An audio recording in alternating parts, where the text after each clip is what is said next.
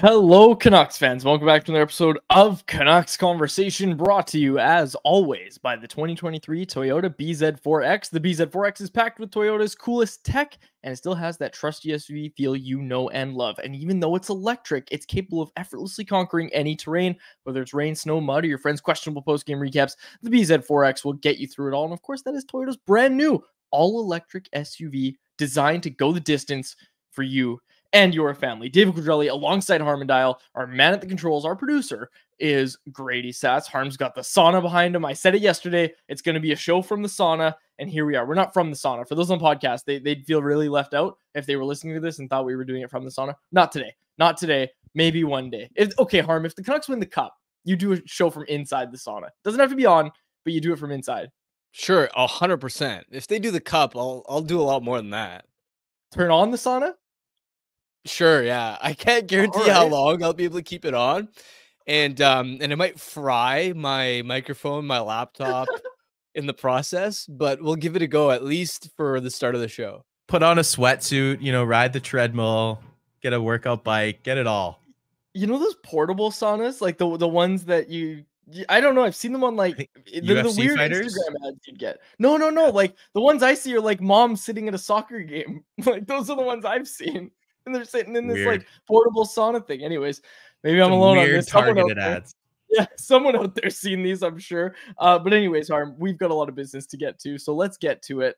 Quickly, going to preview the show for everybody. So first, we're going to talk about the Canucks taking on the fraudulent Sabres, and then we're going to talk to Jeff Paterson to kind of preview the game a little bit more. And then after that, in anyone else, we're going to talk about our best lineups with and without Dakota Joshua. So folks, it's a busy show. Thanks for joining us today. It's going to be a real good show. And we had someone in the chat immediately. Breakaway Books in the chat said, I really like Quad's suggestion about the season's last 20 games being a tournament for those who missed the playoffs, determining the draft order. Fantastic idea. Who did he borrow it from? And again, I'll remind everybody, that was the PWHL. That's the PWHL doing that. And I'm once again banging the drum that this needs to be something we see across all sports leagues. But let's talk about the Canucks. Let's talk about the Canucks, Harm.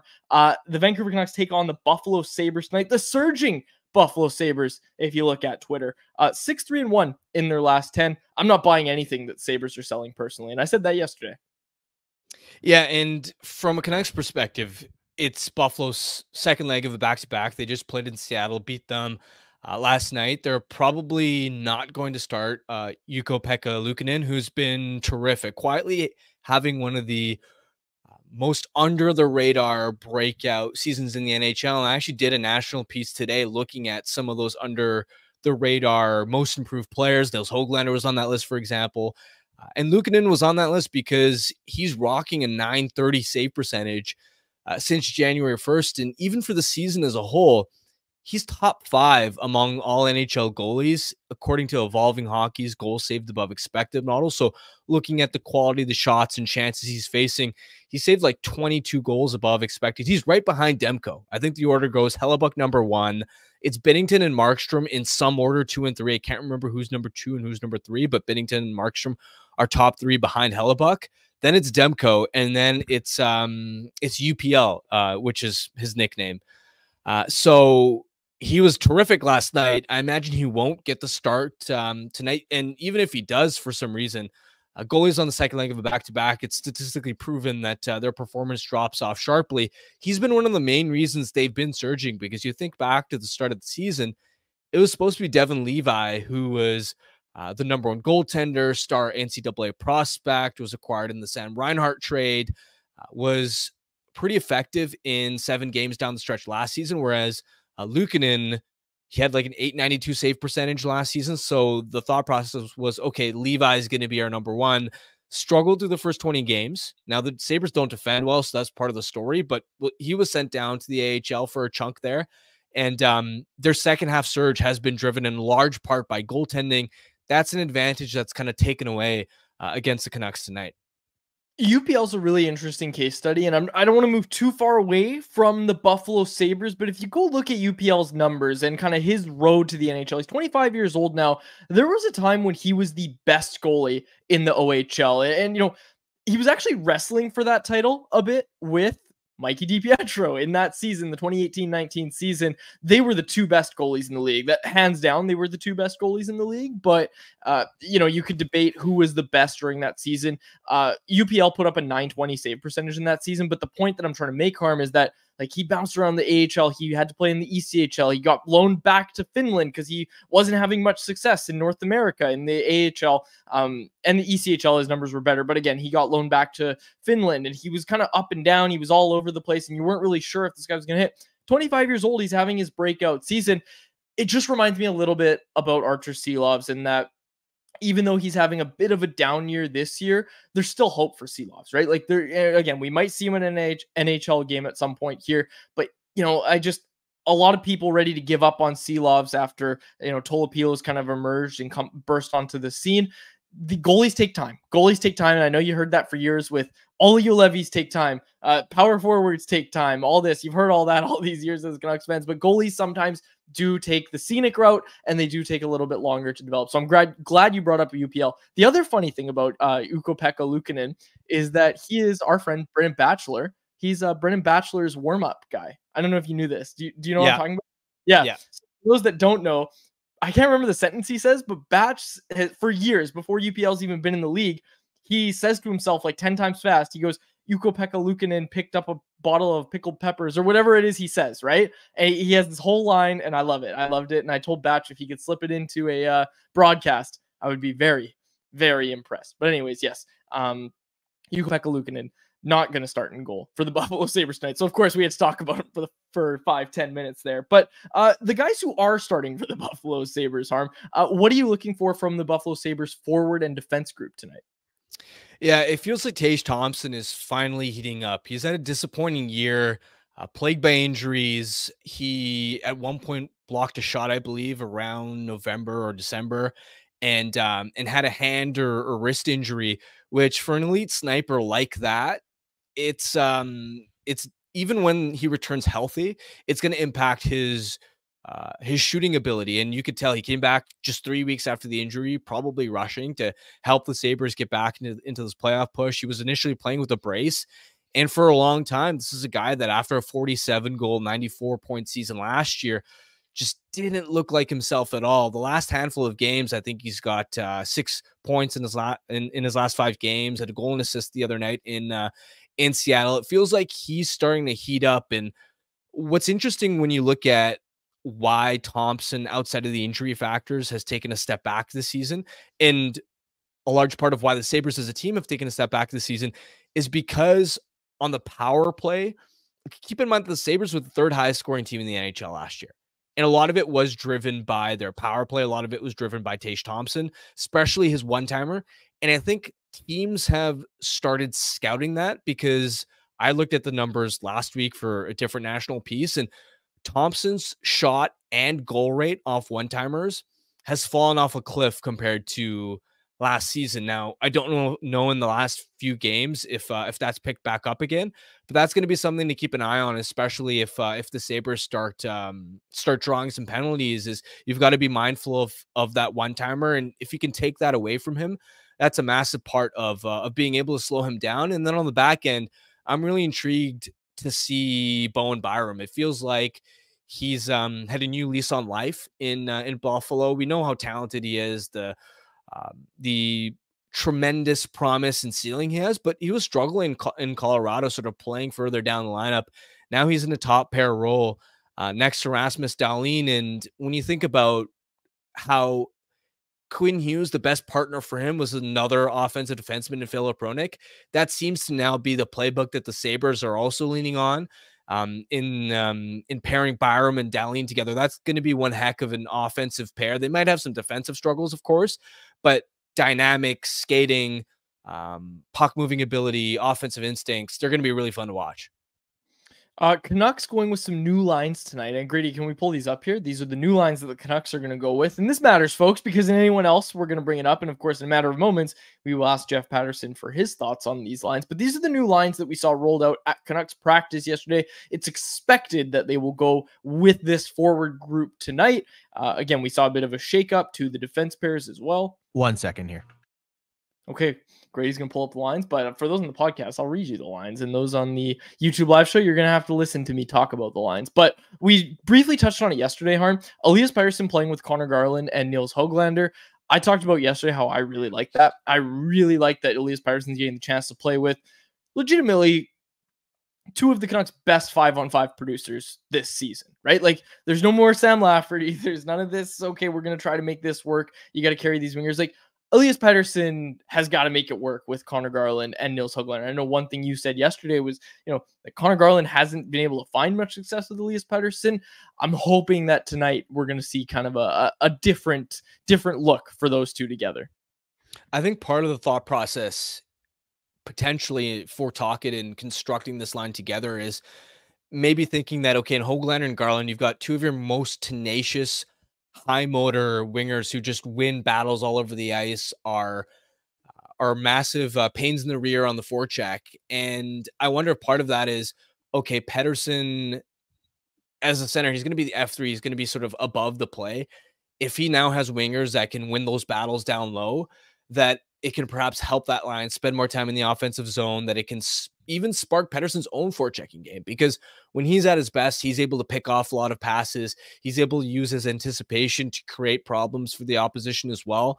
So I wonder if that's part of the rationale in moving Garland up the lineup to play with Pettersson beyond just the Garland's a pretty good playmaker and brings some offensive value aspect. A guy who's not getting the best wingers tonight, Elias Lindholm, playing with Sam Lafferty and Ilya Mikheyev. Of course, that second line, Miller, Besser, Suter, no surprise there. But Mikheyev, Lindholm, Lafferty. We're going to get to it in anyone else because we both made some lineups here. I don't know what to do with Elias Lindholm. Like, you need to get Elias Lindholm going, and I really think the place to do that is the top six. Like, I would think maybe you move Garland down to the Miller-Besser line, and then Lindholm goes up to play on the wing with Elias Pettersson, but I just don't know, because I'm just trying to look at this through the lens of what's going to work by playoff time, and it just feels like that bottom six right now isn't going to be able to work during playoffs. And look, when you get Dakota Joshua back, obviously this lineup looks different, but I don't know, Harm. I'm struggling to figure out what this bottom six is going to be able to do tonight. But hey, hopefully, maybe they'll go out and score a few goals. I look at that bottom six, and it just looks like, okay, these are the rest of our guys. Let's put them all down there. It really does feel like that. Again, as I sort of mentioned on last show, I wonder if part of the logic is also just give Lindholm some speed. But the problem is Mikheyev and Lafferty just don't have enough offensive touch to be creating scoring chances. And you can't rely on Lindholm to drive offense because, as we've seen, he's more of a complementary supporting player rather than somebody that has a dynamic skill to create plays and elevate other players. So I'm with you. I think it's going to have to be the top six that really carries the mail for this team, which for a large chunk of especially the first half of the season and up until the All-Star break, they didn't need to put that type of pressure on the top six because, yeah, the top six was effective most of the way, but when they did have an off night, they had one of the best third lines in the NHL to bail them out. They definitely don't have that now. So not make him wait any longer. Jeff Paterson waiting in the wings, ready to join us. And Jeff is brought to you by Greta, the home of our electric watch parties. Greta is our spot to chill pregame, postgame, and all through the offseason as well. Just 10 minutes away by walking, of course, from Rogers Arena. Check out Greta Bar YVR today. We're going to have another watch party. It's getting announced soon, folks. We're going to have a watch party. It's going to be a lot of fun. But one event we're going to have, and we'll talk about it with Jeff as well later on, is the event. Actually, let's talk about it right now. Jeff, we've already told people about it. Saturday, April 20th at the Hollywood Theater in Kitsilano. Special tribute to our friend Jason Botchford. And of course, talking about the Canucks playoffs as well. It's going to be a fun event, and you're going to be a big part of that event as well. Yeah, I'm looking forward to it. And, Botch obviously didn't get a chance to cover a lot of playoff hockey, as those of us that have been on the beat for a while. And so his final season covering this team was 2018-19, and the draft that was held here in Vancouver, and Bud Colson's draft year, but certainly wasn't any playoff hockey for the Vancouver Canucks. And then in the bubble, unfortunately, Jason wasn't with us. And so, yes, I think it's trying to be a celebration of the return of playoff hockey while we honor Jason's legacy. So there'll be lots of botched stories, some that have probably been told a bunch of times, maybe some new ones that have been unearthed along the way. But all with an eye to playoff hockey, whatever that looks like for the Vancouver Canucks, as long as it's going to last, we'll see. Again, so many balls in the air about where they're going to finish and where other teams are going to finish when the dust settles. So still too soon to try. I know you guys were trying to pick playoff opponents the other day, but sort of a fruitless mission there. But the night at the Commodore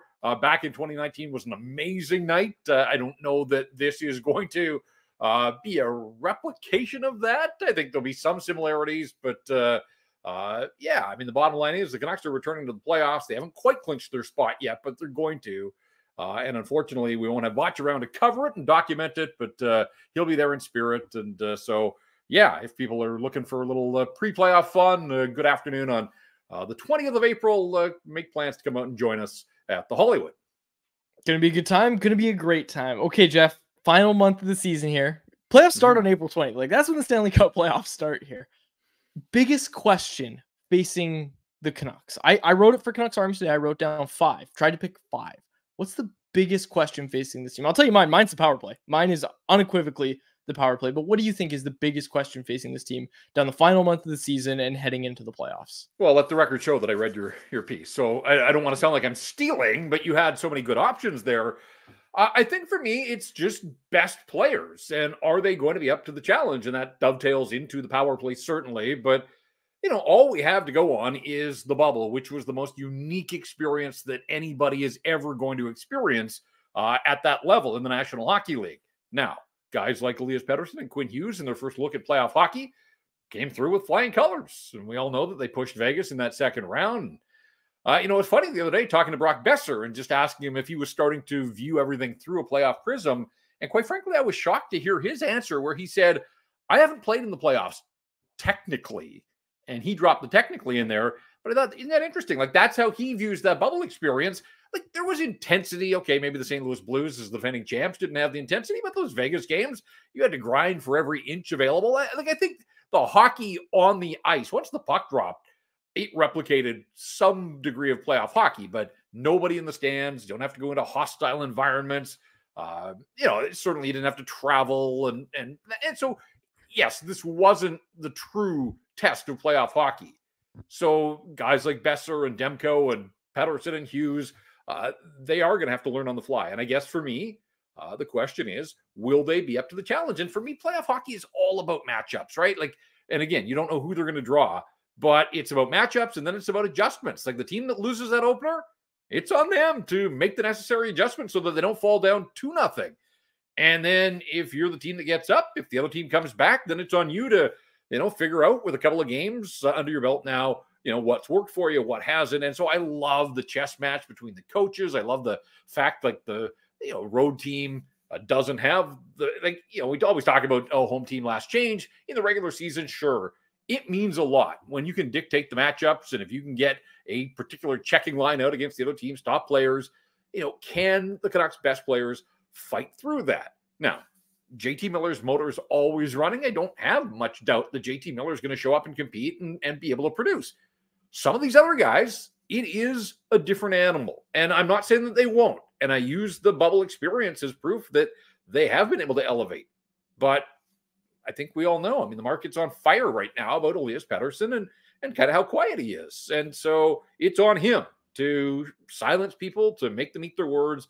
And I'm not a guy that wants to bet against EP40, but I would like to see some signs of life here over these final 14 games so that this isn't the tone and the conversation that's carrying on as they get to games 81 and 82 and ultimately to the first game of the playoffs. So I want to see some signs of life from him. You guys were just talking about the change, and we'll see if Garland and Höglander can get in and be buzzsaws and, hound pucks for him and create some space and all that kind of stuff. And ultimately it's on EP40 though. I just think he's got to dig in a little bit more. He's been fumbling the pucks. He's been fighting the puck, which we're not used to seeing from him. And I'm looking for a smooth game here one of these nights. And it hasn't happened of late, but every night's a new night. We saw him run the league essentially in mid-January. So it's there. We know what he's capable of, but certainly would like to see some signs of life from him here as early as tonight.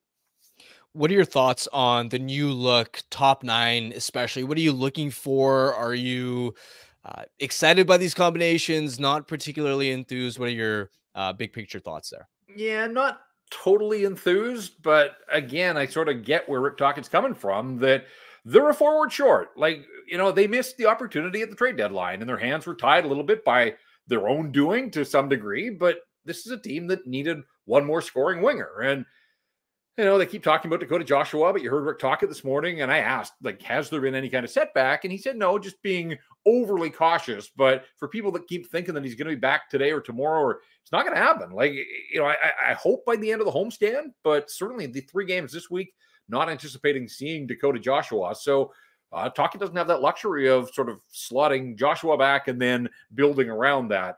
I don't know. I mean, I was fascinated yesterday when you kind of broke down Garland and Paterson and their history. But there's no reason that it can't work, but it hasn't in the past. So I guess I have somewhat lower expectations. And Hoaglander's had an incredible season, but he's got a little bit quiet of late as well. And just he and Petey haven't really been able to manufacture anything. That line with Besser and Miller and tonight Suter, I think they'll be fine. But I wrote about this on Sunday. Like, if you look who scored the goals, Besser had the goal the other night. McKayev scored for the first time in forever, set up by Miller, and Miller opened the scoring against Colorado. Like, 3 of the last 4 goals have been that line. Like, they can't be a one-line team with a power play that's not going anywhere. So there are some alarm bells going off in my head. No panic button yet, but certainly some alarm bells. And then I agree with you, Harm, on that third line. And it was funny because I asked Elias Lindholm today, I said, like, how difficult is this for you to try to find your game while constantly having new line mates? And there was this massive pause before he answered. And I was like, you don't even need to answer the question. Like, you just said enough right there.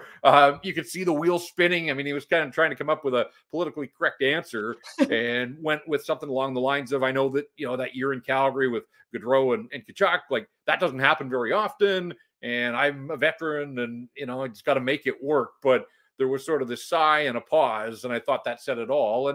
And it is tough. Like, yes, he needs to do more, but like, he really has played with just about everybody in, just over a month. Like, he just continues to get fed new line mates. And now all of a sudden you're asking a guy to find his game with Ilya Mikheyev on one side, who has the 1 goal since Christmas, and Sam Lafferty, whose only goal since the 1-0 win in Buffalo, when he scored the only goal back in mid-January, pinballed off about 4 guys in Seattle and eventually bounced off him and Ian. Like, he hasn't used his stick to put a puck in the net. So that's a big ask for Elias Lindholm right now, to try to rediscover the good stuff, playing on the line with Mikheyev and Lafferty. And then you get a fourth line where, Nils Amon apparently is a better option, at least for tonight, than PDG.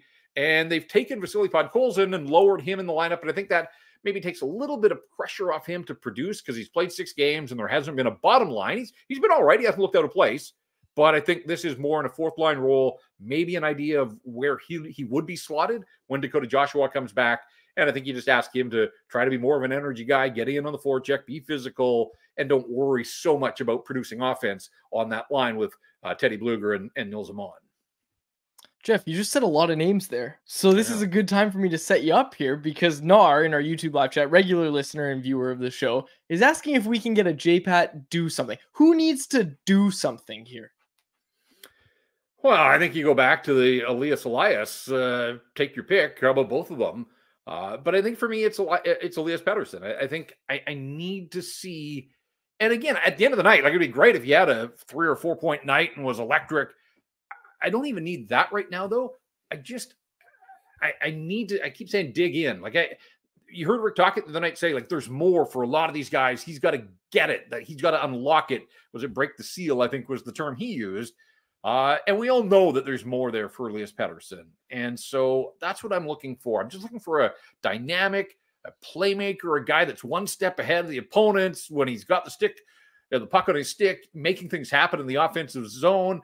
Again, if he sets up his line mates and they don't score, you can't control that. But Pettersson can control his actions. And I am a believer that there's a whole lot more there. Like, forget the contract and all that. I'm just looking at the player right now in isolation. And he's the guy. And when he's on, he obviously can carry a team and dominate a hockey game They're a much better club, obviously, if he's producing. And so he's the guy. And then Lindholm. But again, I just went through the reasons why maybe it's not fair necessarily to have huge expectations on Lindholm. Lindholm's got to keep doing all the defensive stuff, the face-offs and penalty killing and those types of things, late game situations. But he does have to find a way to contribute even a little bit here, more than he has over the last 13 or 14 games. Overall, from the team perspective, they've pretty much got a playoff spot locked. The stakes for finishing first in the Western Conference or even the Pacific Division aren't particularly high, given that you could finish first in the conference and still end up playing Vegas in round one. So given that from a team perspective, it doesn't feel like there's a lot on the line. So going down the stretch, what purpose do you think it sort of serves? Are you particularly worried about wins and losses, or is it more that you're kind of looking for these individual trends, whether it's Paterson, Lindholm, or the power play? What are you kind of looking for down the stretch? What do you actually put stock into? I think they have got away from the staples that Tocchet talks about. I mean, you look at the 2 goals that Washington scored the other day, bad turnovers by defensemen, and then that compounding of mistakes that when they're on, mistakes are going to happen. It's a fast sport. The other team's trying to force those mistakes. Like, you have to live with mistakes, but I think you have to make sure that you don't compound them. And we saw that certainly the Ovechkin goal. I mean, just the entire team running around in its own zone. So I want to see them get back to their staples. I want to see them try to eliminate some of those mistakes. And when the mistakes happen, have somebody there to cover up for a buddy. And whether it's the guts of the ice, as Tocchet talks about, like, he has made it abundantly clear what this team has to do to be successful. And for much of the season they have, but for the last couple of games, whatever. But I mean, you were out on that road trip. I mean, the game in Vegas, the game in, they came back against Winnipeg, even the game in Los Angeles. So it took them a while, but once they found their footing in that game, they were on, and they gave up, a goal against LA, a goal in Vegas, and none against Winnipeg. So they're not that far removed from a really successful run, but just the fact that Colorado and Washington, at the first sign of adversity, there was a real sag. And look, they're going to trail in the playoffs. Like, they're not going to get the lead and always be in front. And so I want to see them handle adversity a little bit better. I want to see them stick to their staples. And then ultimately, yeah, I mean, I'd like to see the power play get going. Tocchet was talking about that earlier today, that he thinks that they're generating enough looks that it's basically just on the individual players now to finish. And Paterson had that chance in the one power play they had against Washington the other night, and he didn't convert, but a lot of nights he would score on that opportunity. I think they can be a little bit sharper. It looked like Lindholm at practice yesterday is going to get back onto that first unit. So, to me, that's loading up at least as much as the Canucks can do with their offensive players, and we'll see what the power play looks like here. But you're right, wins and losses individually, not of the utmost importance right now if it's all about getting into the rhythm and finding their game again over the final 14. But I will say this, Arn, I think it would be massively disappointing to get this far into the season and then have the Oilers beat you at the wire. Like, I just think that first place in the division, home ice in the first round, but home ice in the second round, if you get through, like, I'm not too worried about the conference. If they get to the third round of the playoffs, this has been a massively successful season for a team that really didn't have any kind of expectations of going to the conference final. But if you do have designs on winning a round, then I think it's important. You've come this far. You've built this lead. Don't let it slip, because I think optically it would serve as a little bit of a letdown. And I forget Oiler fans piling on. They would if they come all the way back and they reel in the Canucks. So, if they need some things to play for, to me it is just maintain that gap. Try to run the Oilers out of real estate, essentially. With 14 games to go, they've got those games in hand. But if the Canucks can go 9-5 over their final 14 games, that's probably, the Oilers at that point almost have to run the table. And the Oilers have some tough games left, 2 against Colorado, and they still have to go into Toronto and Winnipeg, among others. And then they've got the head-to-head with the Canucks as well. So those are sorts of things that I'm looking for. But I would also say in isolation, I don't want to make more of this than it is. But look, they've won 1 of the first 3 games on the homestand. Like, we all fell into this trap of come off the road, playing well, 9 at home. Like, this is where they're going to put the hammer down. And they've won 1 of the first 3, and they've had some letdowns in 2 of the 3. Like, get it right tonight. You got a Buffalo team that's coming off last night in Seattle. They played on Saturday, so this is 3-4 for them. You're talking about the goaltending. If they don't see UPL, like, that's a massive win for the Canucks. Devin Levi, if he gets the start, he hasn't played an NHL game since January 24th. Like, test him. Put pucks on net. Make the goalie make some freaking saves instead of missing the target the way they did the other night. And I don't think that they've been guilty of that a lot this season, but boy, Rick Tocchet sort of held that up. I was surprised he didn't have the stat sheet at the podium on Saturday right after the game. But I mean, he was quick to point out the number of block shots, but just the number that missed the target as well. JT Miller had a couple of looks and missed the net by a mile. So here's a goalie that hasn't faced NHL shooters. Like, he's played well in the AHL, but that's the American League. Like, test him. If they see Devin Levi, put pucks on net. Look, they've got off to great starts in all 3 games. On the homestand, they've opened the scoring in the first 2 minutes of all 3 games. So it hasn't been their starts. It's been those lulls later in games. And so I just want to see them pounce on a Buffalo team that's a long way from home, has a lot to play for, and is playing reasonably well. But I still think that the Canucks sort of have to get this one right, because if there's a lot of noise in the market after 2 losses, imagine the storylines if they come out on the wrong end of the scoreline in this one tonight. Against the Sabres of all teams. Jeff, our next segment here, we're going to give our kind of best lineups with and without Dakota Joshua. I'm not going to make you give yours, but where do you stand on the Lotto line? Like, could the Lotto line be reunited? Should they be reunited? Where do you stand on the Lotto line at this stage? I think I'd keep that ticket in my back pocket for when they're down, or even tied in games, and you need some juice, as Tocchet likes to say. I do think that there's enough there. And again, they don't have Dakota Joshua right now, but when they get Joshua back, I still think that this can be a 3-line team. But I think you saw in January, when you had those 3 guys playing together, that they found something. And it would certainly give Elias Pettersson, the best set of line mates that he's had all season. And the results were there for them when they went through Jersey and New York and into Pittsburgh on that 7-game road trip. So, it's not something that they have to start with. Again, I go back to playoffs and matchups. If you're loading up, I think the other team can counter, with a checking line and see if they can't neutralize. And so I think that's why Rick Tocchet's best interest probably to try to spread his offense around a little bit. But boy, there are situations in games, just like putting, Hronek and Hughes out there with, like, really juice it, and why wouldn't you? So I think it's situational for me, and we've seen it from time to time, and it hasn't necessarily worked here of late. But just because it hasn't worked of late, I still go back to the larger sample in January and know that those 3 guys can come through for you. And at some point down the stretch and into the playoffs, they quite likely will have to come through for the Vancouver Canucks to have success. Jeff, good stuff. I asked you before. We know exactly who it is tonight. It's Irfan Gaffar, co-hosting Rink Wide Vancouver with you. It's going to be a good time. Jeff, thanks so much for doing this. All right, guys. It's always fun being on with you. I'm looking forward to the game tonight. Yeah, there's Jeff Paterson, and you can catch him, as I said, on Rink Wide Vancouver after the game, anywhere you get your podcasts. And yeah, it's going to be a good show tonight. Jeff and I had a great show on Saturday. Going to be a lot of fun to see Jeff on Rink Wide Vancouver post game. Time for our Light the Lamp contest, Harm. And I'm excited for this one because I've had my pick for a while now. It's time for our Light the Lamp contest, brought to you by our friends over at 4 Winds Brewing. Vancouver is playing Buffalo tonight.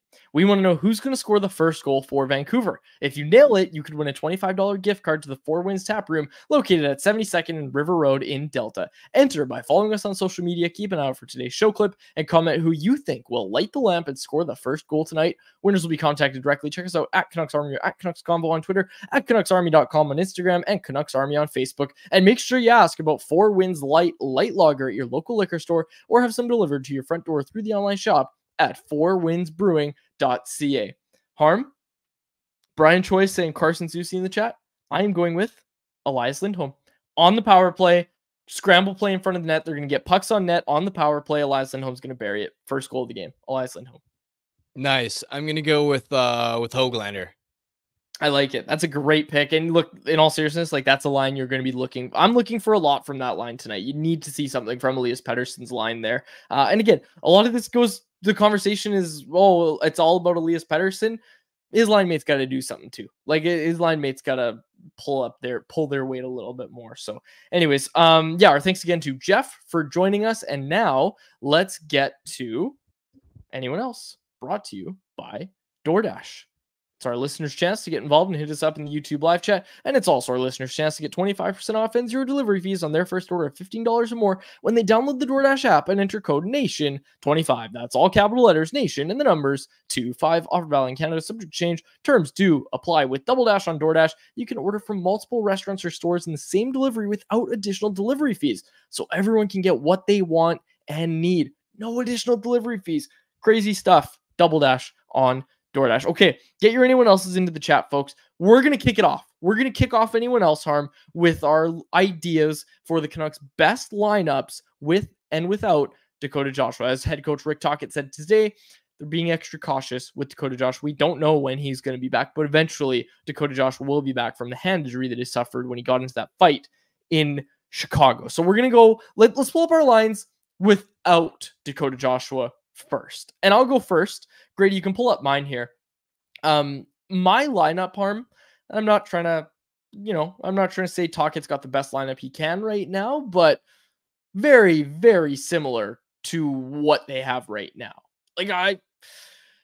Actually, that's exactly the same as what they have right now. I was going to say, what's the I actually think that's the exact same as what they have right now.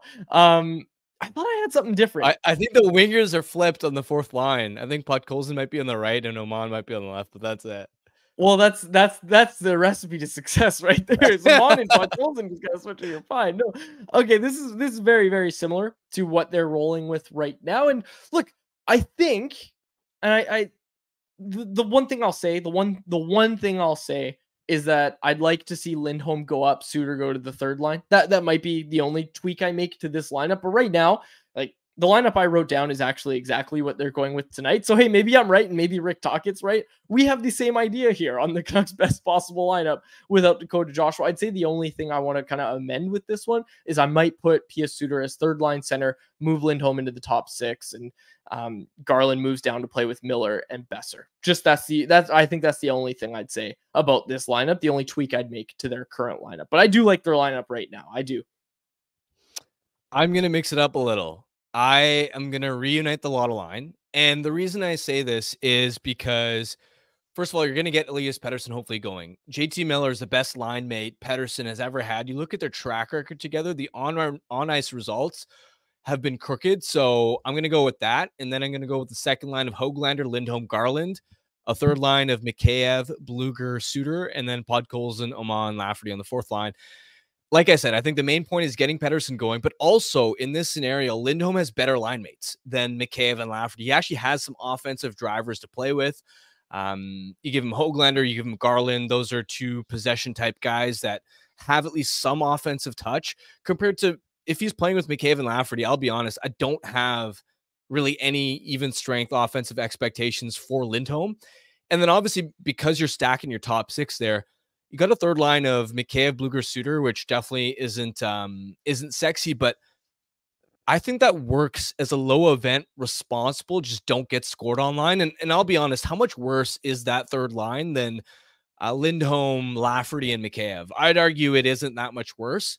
Now, I will say I'm doing this as like a temporary spark to try and get Pettersson going, to find some new combinations. This isn't something that I'd be rolling into, let's say, the playoffs necessarily, because you can afford to do this against, let's say, Buffalo, and you've got Montreal next, because they don't have very deep lineups. So you can sort of stack your top line, and you're probably still going to be fine with your second, third, and fourth lines being okay with their matchups. Obviously, as you run into opponents like Dallas and Vegas later in the season, that's when, for example, the Dallas quote unquote third line, which is really why Johnston, Stankoven, and Jamie Benn, that's where they'll probably feast on some of your weaker lines. But for now, considering the quality of opponents, I think this works to kind of give you a spark and just get a few guys going. Okay, this is interesting that you said this, because Grady, pull up my lineup here with Dakota Joshua, because I love your thought process, Harm, of getting a spark going. I'm of the opinion that not only do I think Rick Tocchet won't do it, but I don't think they can do it. I don't think the Canucks can go to the Lotto line if that's the rest of their lineup with what we saw in your lineup. Like, I think it's fine, but I will point out that the only time we have seen the lotto line to start games, like we're not just talking when you and I bring it up here, we're not just talking about late in games you need a spark putting them together. We're talking about starting games and keeping them together all game. The only time we've seen it this year and the only time we've seen it work, Harm, was when that third line was absolutely buzzing at the start of January. So I have them in my best possible lineup with Dakota Joshua. I've got Bluger back centering that line with Garland Joshua, and then I've got a third line of Nils Höglander, Elias Lindholm, and Pia Suter. I just think that's a much deeper lineup. Like, I think that's a third line that can compete with some of those top teams, and I just don't think you can afford to go with the lotto line if Dakota Joshua was not healthy, but he gives you so many more options when he actually does return. So, like, I look at this and say this is a lineup that they could take into the playoffs and they could do damage in the playoffs with. I don't know about playoffs again, just because teams are so much deeper. Again, a big part of it is you're playing Buffalo and Montreal next. Why can't, like, they aren't deep teams at all. They're both sort of, especially in Montreal's case, one-line teams. I absolutely think if you have lotto line together, that if Lindholm, like Lindholm, Höglander, and Garland would be a totally fine second line without Joshua, just for the interim, to try and get Paterson going. I think it matters to give him some help, even if it comes at the sacrifice of, okay, where we're going to be trying to hold on for dear life with the rest of our lineup. Now, going to the playoffs with Joshua in, yeah, like I said, it's I don't mind it as like a plan B option, but I don't have the lotto line together, which is kind of ironic because you'd think, oh, if I have them together without Joshua, I'd have them with. But this is more for a temporary spark. The case that I had for putting the lotto line together. I've got something a little different for I've got it up here. So when Joshua's back in the lineup, I agree that you got to put them together, Joshua, Bluger, Garland, but I've got them as a third line. I've got Suter, Miller, Besser as your top line. It almost doesn't even matter who the third player with Miller and Besser is. They just always produce. And then I've got Höglander, Paterson, Lindholm. I think at some point Lindholm, you have to maybe give it another shot with him at wing, because I want to reunite that third line together when Joshua was healthy. They just had a different level of chemistry. The way they read off each other on the forecheck, pressure pucks. And so if you're not going to have Lindholm at 3C, then, I mean, I'm not going to have him centering the fourth line. He's got to slot in on the wing, perhaps. And that's where I've got him with Paterson. Hopefully you're able to make that work. I find it interesting. I like your lineup. I do. I don't like. Okay, in a perfect world, I'll say in a perfect world, or my ideal scenario, Elias Lindholm figures it out and works out in the top six, and I want him to be a top six winger. I said it yesterday. It's such a hard question to answer because I think you need Lindholm to be playing better than he has been to make this lineup that you have work, but I don't disagree that it's a good lineup, especially if you get Lindholm clicking and really just playing like the player that they thought they were getting when they made this trade. Yeah, the concern I had with your lineup with lotto line is if you end up, let's say, going up against LA and they just go, or Vegas, and they just go, all right, we're going to feed Philip Deneau to the lotto line and we're going to go head to head. Or William Karlsson, look at how effective Karlsson's line was against the McDavid line in the playoffs in the second round. If they just go, all right, we've got elite matchup centers, we're just going to blanket and shadow you. Then in the playoffs, if you're able to neutralize the lotto line, I'm not convinced they have enough scoring further down the lineup, especially if you're technically penciling in Bluger, Joshua, Garland. I like them a lot better as a third line. I don't love them necessarily as a second line in playoff hockey.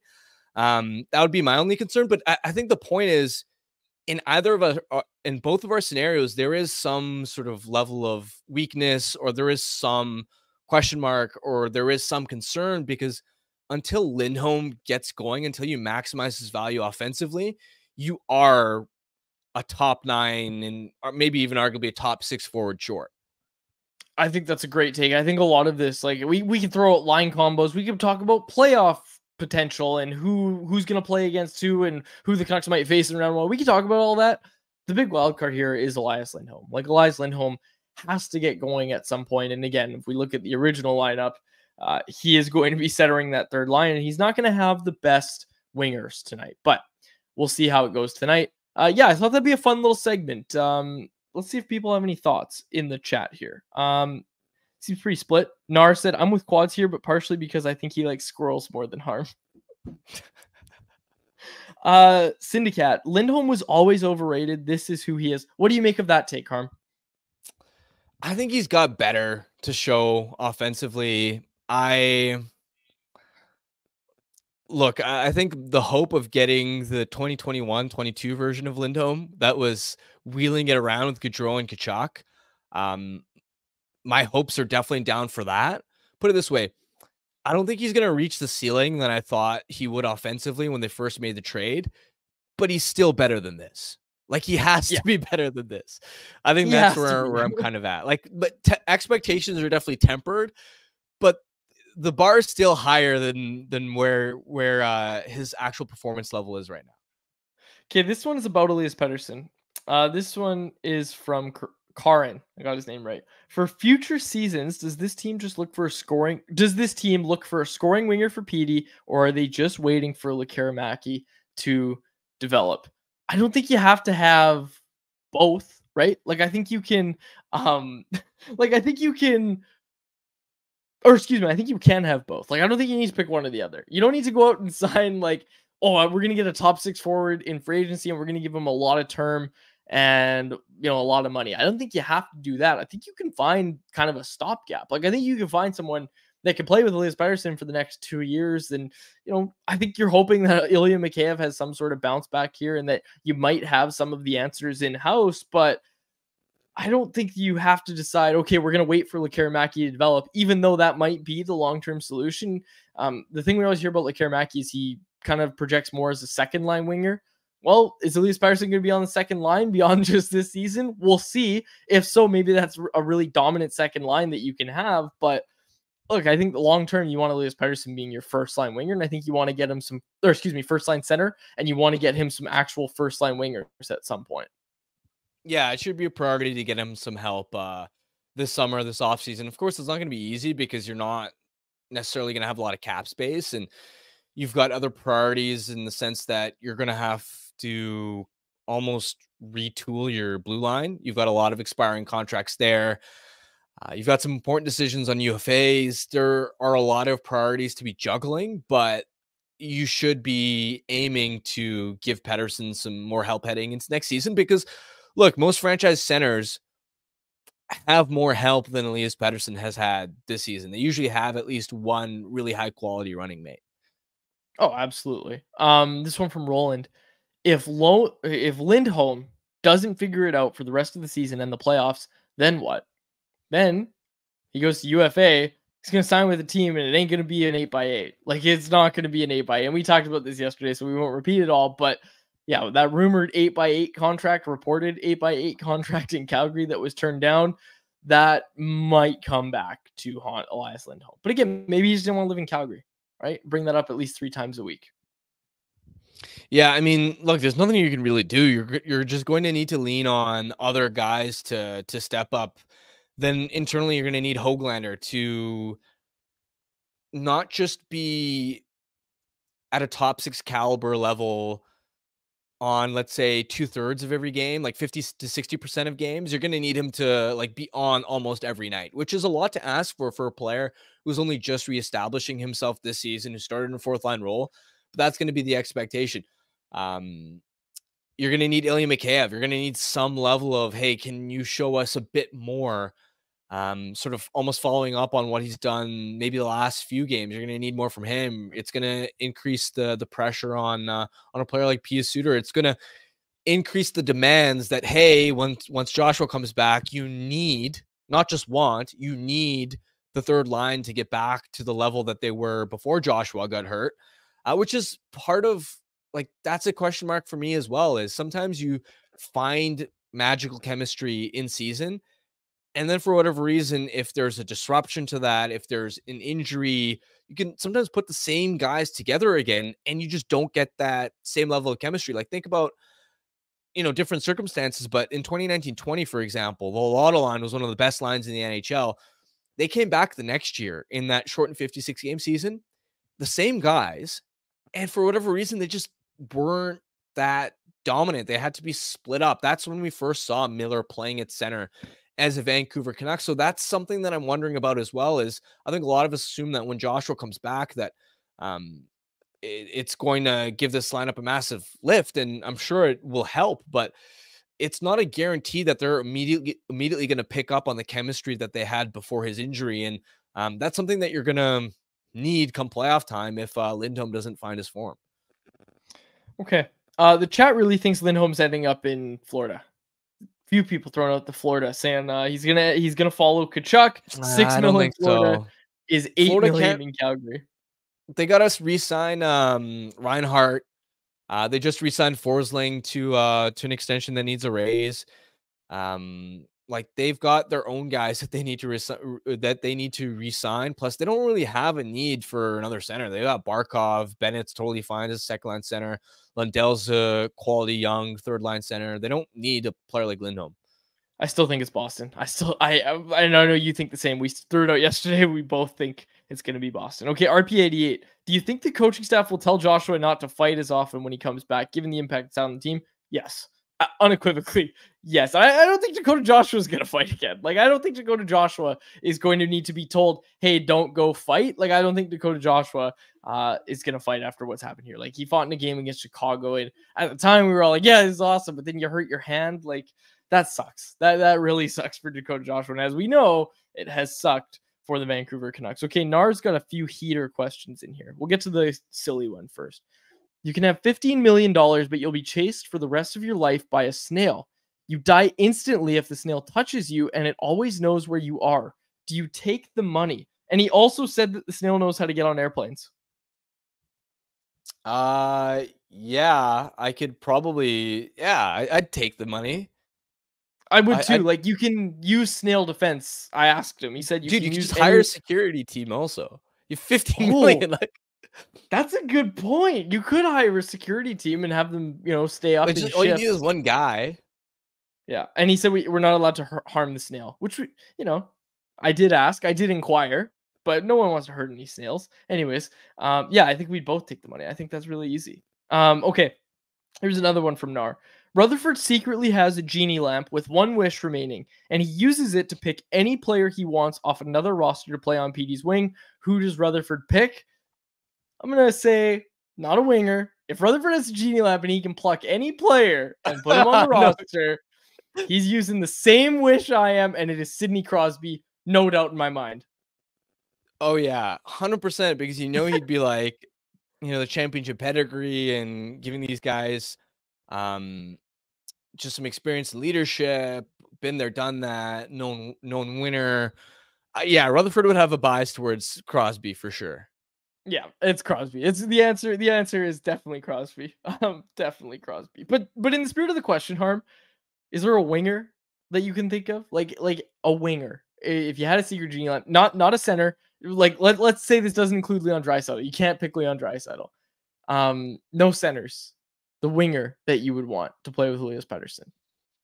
Oh man, there's so many good options. I feel like I'm gonna miss an obvious one. You said Sam Reinhart. I thought about Sam Reinhart a little bit as soon as you said it. Like, I was thinking about this question. But again, if you have a genie lamp, like, you can pick anyone. I don't think you pick Sam Reinhart. Aim higher than Sam Reinhart, even though he's having a great year. I mean, it would be pretty fun watching Kucherov on Pettersson's wing.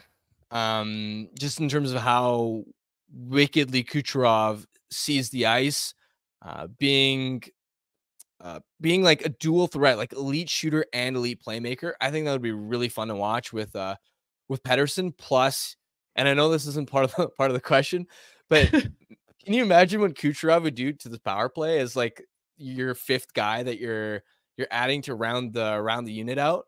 I know it may not necessarily be the most practical answer in the sense that, like Kucherov isn't maybe the best defensively and he's not the biggest guy and can play off hockey. Like Pettersson and Kucherov, do you maybe want like a bigger body like a Mikko Rantanen in there instead? I mean, maybe, but Kucherov would be a really fun answer. The chat is rolling in with some answers. Syndicat says Matthew Tkachuk. that'd be fun. Sinochick said P played really well with Kucherov at the All-Star game. Karin says Kaprizov. Grim Studio says Pasternak. And we got Nar as well said, oh no, he said Panarin. Excuse me. For some reason. So Grim Studio wrote pasta. So like, oh, Pasternak. And then Nar said bread. And for some reason I was like, oh, that's also David Pasternak. But obviously that's Artemi Panarin. So yeah, a lot of good wingers. Someone brings up Brady Tkachuk. I don't think Brady Tkachuk fits the criteria, but Clayton Keller, Nylander, there's so many good options. So many good options out there. Okay, I think we're good on anyone else. I'm trying to scroll the chat. Okay, this is just a question that I'll answer. Captain Canuck, can Lekkerimäki join the team for playoffs, or did he have to join Abbotsford before the deadline? Oh, actually, I don't know the answer to this. He is eligible for the playoffs, is he not, Harm? I don't know the exact CBA rules on that, to be honest. I think he's eligible. I'd have to go read Dave Hall's articles, but he has. I'm 90% sure he's talked about Abbotsford coming in for. Here, hold on. I can literally find it. Matt and Blake talked about it today, and they were saying he's not eligible for the AHL. That would make sense because there was the deadline, and that's why they had to move Podkolzin down. But I should ask Dave. It's funny. I read the question out because I was like, "Oh, this is a question." I thought he was gonna. I skimmed the question. I was like, "Oh, it's about if he's gonna come over." And Dave Hall wrote about this yesterday. His team was eliminated from the SHL playoffs yesterday, so now there's a decision to make. It sure sounds like Team Sweden's gonna want him. Did Philip Johansson play like a game or two for Abbotsford last season? Yeah, that rings a bell. Yeah, he did, but then he was a healthy. Did they? Oh, yeah. No, he did play playoffs. No, he did play playoffs. He only played playoffs. He played no regular season games. So, yes, this is what I thought. Yeah, this is what I thought. He's eligible. Because Philip Johansson came over. Yeah. 3 playoff games. And didn't play in the regular season. Spent the entire year in the ICHL last season. All right, tell Matt and Blake, Grady. You better let Matt and Blake know. You are fake news. I was going to say you should... we should end the show, and then you can come back after the final ad read, and you can give us the lowdown like you did yesterday. I think people, I hope people saw it yesterday, because I know when the outro plays, a lot of people leave. But yes, I did get the answer from the GM that I texted yesterday to the question we had on yesterday's show. And for those that missed it, I'll read it again. I'll read the answer again. What was the question we asked? I have to try and find it now because it's deep in my text. Like, how many? Like, can you trade? Yeah, future draft picks. Like, is there a limit on what Ponzi year? Scheme. Yeah. I thought more about this, guys. Like, I was thinking more about this in the shower, and what I thought about was just that you've got all your picks for 2026 or no 2027. You've got all those picks. Then next year, you're going to have all your 2020. Like, you've got all these picks. Just start moving them out. It's the picks never end. You're always going to keep getting them. So just keep moving out the futures for all the immediate help you need. It's down the line. It's someone else's problem. I used to do that in franchise mode in EA NHL. That's right. It's so easy. I don't know fired anyways. Exactly. I don't know why they haven't School of Management. Yeah.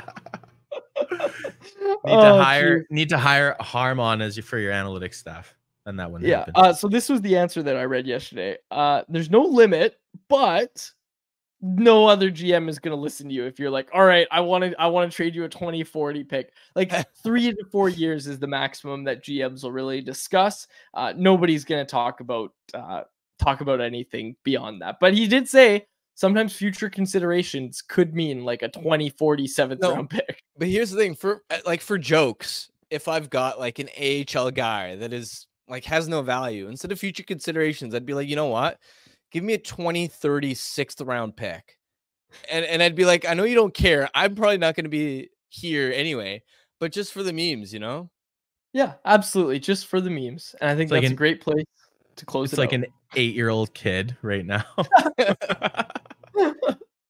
Oh, jeez. All right, we'll close it out there. A Syndicat saying that's the Golden Knights model. What I just described. Yeah, it is. Absolutely. Kick the can down the road. Worry about that bridge later. And that's the thing. Like, that's with Vegas. They do kick the can down the road, and everybody's like, oh, they're going to have issues this year. They're going to have issues this year. And then they navigate those problems really well. I trust Jim Rutherford to navigate those problems. So, Jim, if you're listening, Keep trading those picks. That's actually what Rutherford did in Pittsburgh, and it's all catching up to them now, kind of. Yeah. Ron Hextall, in all fairness, made it worse.